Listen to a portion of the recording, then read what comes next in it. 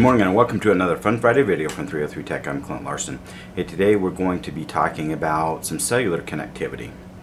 What's the difference between 4G, 4G LTE, and 5G?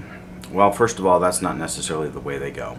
They really go 4G LTE, 4G, and then 5G. So LTE actually stands for long-term evolution. So it's kind of a generic term that people have slapped on their stuff because they weren't truly 4G as far as speeds and downloads and that kind of stuff. And so they called it 4G LTE, which is really between 3G and 4G. But what does G and 4 and 3 and 5 actually mean?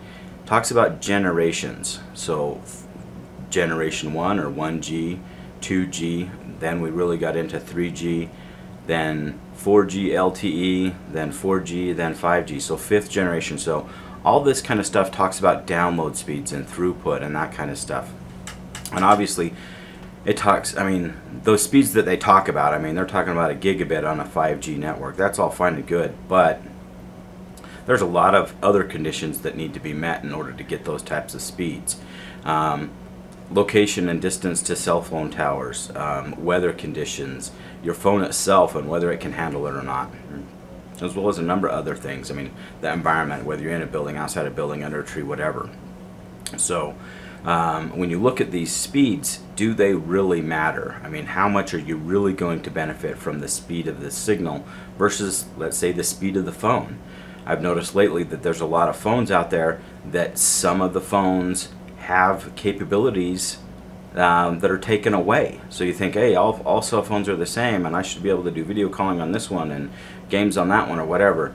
And when you start looking at the details, they don't have those capabilities. The network that you on 4G, 5G, they might work, and the phone might support a 4G or 5G, but then the features inside the phone might not work. So I don't know why they're doing this, but they're making it more and more complicated to actually get a good cell phone, make sure that it works and does what you want it to do. So I don't have all the answers on this. There's a lot of other people out there that may have better answers, but just when you're looking for cell phones, don't get caught up in all the hype and what they're saying and it's free and do this and get this and do that, and just get something that works. And if you need our help, please be reaching out to us and let us know. We're more happy to talk to you about it. Anyway, here at 303 Tech, we like to keep you simply connected, so you guys have a great weekend. Thank you.